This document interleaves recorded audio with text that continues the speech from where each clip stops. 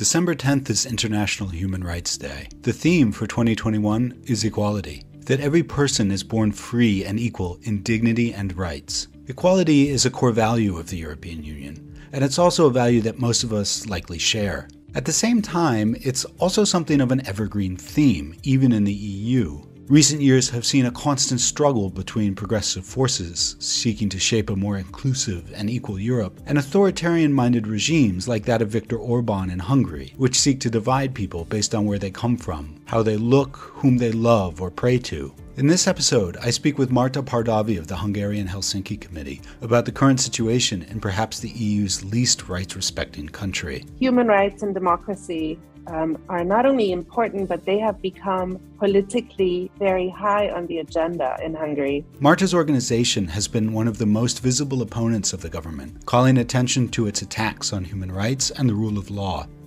Márta and I also discussed how her organization is beginning to use values-based framing. It's a way of talking about issues that people can relate to, and it will make them more inclined to support the underlying cause. Israel Butler is an expert on using values-based framing for human rights causes. He's written a new guide on how organizations like Márta's can grow support for human rights and democracy by adapting how they talk about issues, including things like equality in places like Hungary. Authoritarians will try to find ways to divide us and tell us that certain people are part of our group and certain people are outsiders who are threatening to our group. Once your audience realizes that people from the groups you're talking about are people just like them, then they'll stop seeing them as outsiders.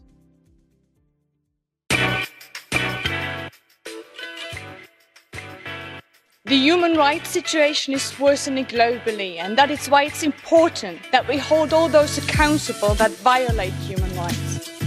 Islam is the real problem that we face in the Netherlands, in France, in Belgium, and all of Europe. The independence of the judges in Hungary is one of the best in the European Union.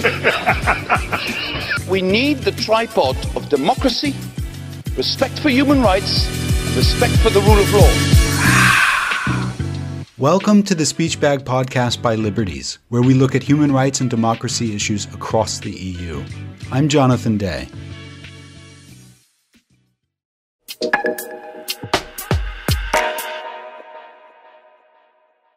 Márta Pardavi is the co-chair of the Hungarian Helsinki Committee. She's been a vocal defender of democratic values and civic space in Hungary, resisting the country's slide towards authoritarianism. In 2019, Politico named her to the 28, their list of the top 28 people shaping Europe.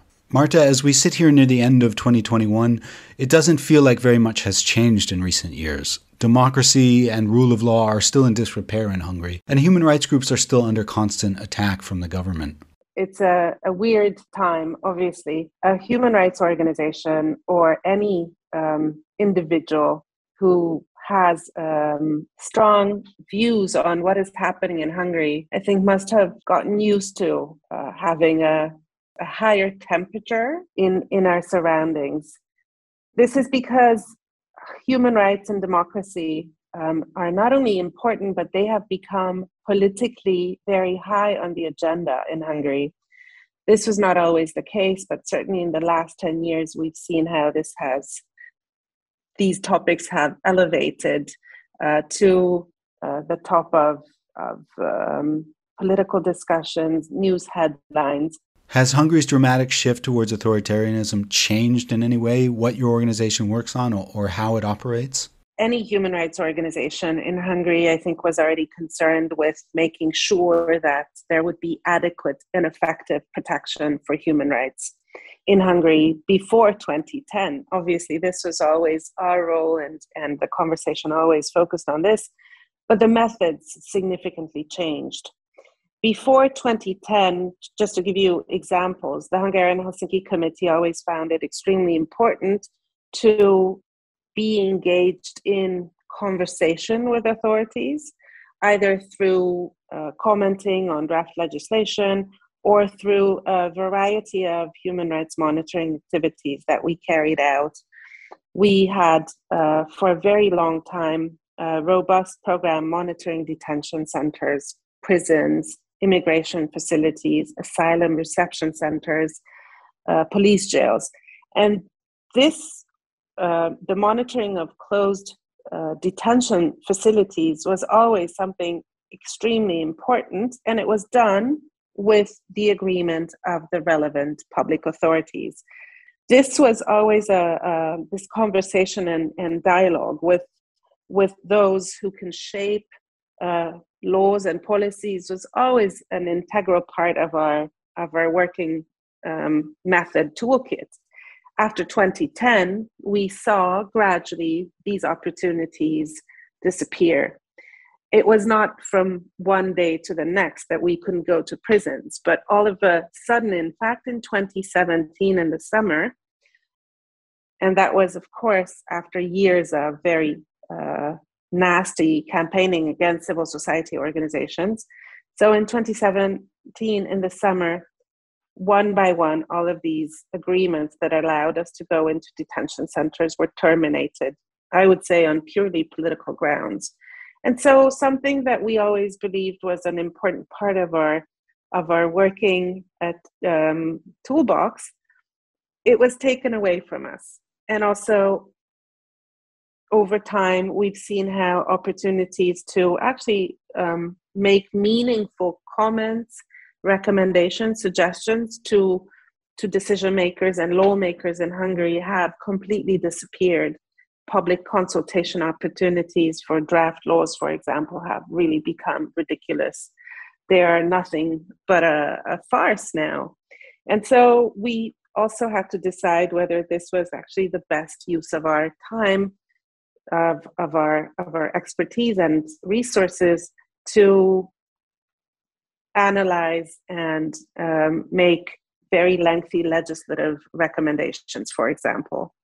Simply when the door is very clearly shut, then we have to revisit whether this is the best way to try to achieve change. And so since 2010, we have shifted methods, the strategic litigation, advocacy, both towards the Hungarian public and also to international or European level institutions have become much more part of our toolkit.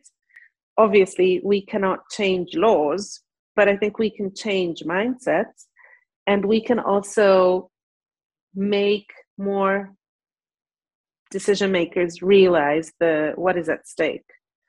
So the way to do about it is probably through diligent, hard work in advocacy, also in litigation too, but also in public communication. It's no surprise that the Hungarian Helsinki Committee's monitoring contracts were cancelled. Israel Butler, who is the head of advocacy at the Civil Liberties Union for Europe, says this is a normal strategy for authoritarian-minded governments. And he agrees with Márta that public communication is critical to turning attention to what the government is doing. I think the key is to try and keep your eye on what the government's trying to achieve. So why is it that the government wants to neutralize civil society organizations? Let's say in this example that the government wants to shut NGOs up because they're very good at calling out corruption and publicizing it, and that's harming the government's popularity. So, then that's where you start as an NGO. You start with, what is your purpose? What is it that you're fighting for? What's your vision of the world? He also shares the view that when a government closes the door on civil society, it creates the opportunity to highlight how important the work of NGOs is. I think that we need to be able to talk about both the issues that we work on and about what role civil society organizations play in making democracy work for everyone. And we can do that by explaining how NGOs allow people to come together and communicate their concerns to their representatives. Most people understand that democracy is about elections, but what I think people understand less is that democracy is about talking to the people that we've elected while they're in power, while they're taking decisions, and that as an individual, your voice is probably too small to be heard. But a civil society organization provides you with a way of joining your voice with others so that politicians have to listen to you. Márta, what are some of the ways you've adapted your communication strategy to help make people aware of the importance of your work? One way is what we've realized is to tell stories and try to convey sometimes very technical, difficult legal notions or procedures through the stories of our clients, of the people who actually are willing to challenge what is happening to them. Sometimes this is a quite high risk to an individual to be standing up for their rights publicly in Hungary, because you can get very nasty social media posts, social media campaigns, or even newspaper articles and other media slurs against you. So people will not always want to publicly present their case and say, this is what happened to me. I was very upset. There was a group who helped me, and we did our best, and it wasn't easy, but we won. You've also begun using values-based framing as a way to reach a wider audience and increase support for your causes. Yes, hope-based and values-based framing is something that we have really been experimenting with in the past couple of years, through collaboration also with Liberties and other organizations such as Just Labs. And this has really, at least for me, has really been an eye-opening experience, because it makes us also realize how we have a lot of assumptions and start out from what we know and what we think, instead of looking at what our audience or our imaginary audience or our desired audience is thinking and what is valuable for them and what they care about. So it really also wants to force you to step out of your own sort of mindset and shoes. And this has been extremely helpful for us. And yes, we have really learned some very basic but extremely useful practical tips. And then we also see how these what you should not be doing is out there every single day. So just to give you an example, a few days ago, the European Court of Justice ruled that a law which made it a criminal act to assist asylum seekers and migrants in Hungary is against EU law. So you cannot criminalize those who assist migrants. They shouldn't be threatened with prison. This is this should be the final end of a very nasty, long political campaign that started 4 years ago in Hungary. And the Hungarian government has actually made a name for this campaign. And the law also bears this name. Stop Soros. That's a series of laws that criminalize any individual or group who helps. So it was already in July 2018 that we sent a letter of formal notice to Hungary concerning this legislation, the so-called Stop Soros legislation, which criminalizes activities that support asylum. Hungary's law to criminalize people and organizations that help asylum seekers was cleverly packaged by the government as a law to stop their favorite boogeyman, progressive philanthropist George Soros. The government's communications were so effective that mainstream news outlets and even EU spokespersons were reusing the government's name for the law, as you just heard. It makes sense that it's pretty difficult to talk about something, let alone refute something, if you're not able to mention that thing by its name and refer to it as other people refer to it. How did the Hungarian Helsinki Committee communicate specifically around this regrettably named law? It was very difficult also for us and for others speaking about this issue to, get it right, because the law was exactly the kind of stigma that we do not want to repeat. So how can we, get our message across in a way that we avoid using this term? And it didn't work all the time, but we tried to say this this awful stigmatic label in a way that would not be at the very top of our communication. And of course, I also saw many organizations, media organizations in Hungary, not having this consideration nowhere near their horizon.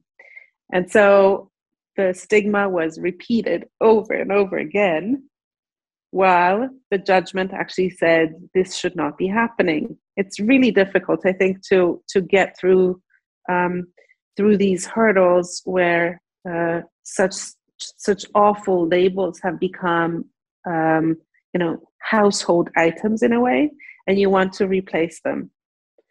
Indeed, the law serves as a good example of how NGOs need to always be careful about how they communicate. Israel says that in cases like these, campaigners can follow a simple 3-step process to repackage the issue in a way that doesn't reinforce negative frames, but does resonate with the public. This kind of messaging for dealing with smear campaigns that are based on lies, it has 3 steps to it. So let's imagine that you're an anti-corruption NGO. For step 1, you might say, most of us want the people that we've elected to use our shared resources to fund our schools and hospitals. And as activists, we're making sure that our representatives use the contributions that we make to benefit all of us. And then step 2, you want to point out the lie and that the government is attacking you. It's important that you don't repeat the lie. You should just allude to it. So you could say something like, unfortunately, corrupt politicians don't like it when we call them out for slipping public money in their own pockets, and so they attack us because they don't want you, the public, to listen to what we're saying. And then step 3 of your message is to go back kind of to what you were saying in the beginning, maybe just say it in a different way. So you might finish off by saying, we believe that our leaders should make sure that our funds are going to the services that our communities rely on, like the roads and buses we travel on and the parks we visit with our families. And it's a 3-step model. It's called a truth sandwich. We've mentioned it in previous podcasts. It's a term that was coined by Professor George Lakoff, who's a cognitive linguist. Israel also says that making more use of simple devices like metaphors is a good way to engage with people and have your issue resonate. We use metaphors all the time. So, for example, we use an accounting metaphor to talk about morality. Like if you do something good for me, I might say that I owe you one. If you do something bad to me, then when I exact my revenge, I might call it payback. And there have been whole books written about how metaphors influence the way that we think. And there is a metaphor that activists already use to describe themselves, which is as a watchdog. And that gets across the idea that NGOs are defending something from someone. So it can be a useful metaphor if you are trying to explain to people that civil society organizations protect our rights from governments or corporations that want to take them away. And we can think of other metaphors to get across other aspects of what campaign groups do. I mean, ultimately, to know if they work with your audience, you're going to have to test them. But here are a couple of ideas. There are more of these suggested in the guide, but just to pick out 2. There's one that a colleague of ours, Yasha Galaski, suggested. He suggested a bridge metaphor to explain how CSOs make participatory democracy works. And it goes something like this. In between elections, our representatives can seem distant from us. So we build a bridge between us and decision makers by offering everyone a way of reaching our leaders to tell them our concerns. And just to give you another one, we also suggested trying out a healthcare metaphor, which goes like this. So doctors and nurses help us stay healthy by diagnosing when we're unwell and getting us treatments. We work with citizens to do the same for our democracy by alerting you when there are problems and working together to solve them. Márta, as we sit here now looking ahead to next year, there's a very big election coming up in Hungary. Is there anything that you or your organization is particularly concerned about, or what are you anticipating will come? As we're nearing the general elections in Hungary, it's pretty obvious that there's going to be a lot of extremely well-funded and very aggressive, vile campaigning against the basic notions of dignity and equality through an anti-LGBTI campaign that the government / Fidesz will be running. And I think this also poses a lot of challenges because civil society organizations that care about human rights issues and equality will, I think, rally together and against this kind of narratives and campaigning. But we will have to, and I'm sure we will succeed, but we will have to come up with a way to talk not about what the government is saying, but about what we think is important as a value, as a sentiment in society. And so this really poses a big challenge to anyone who wants to speak. How can you make yourself, heard in a pretty disgusting environment by not repeating the outrageous labels?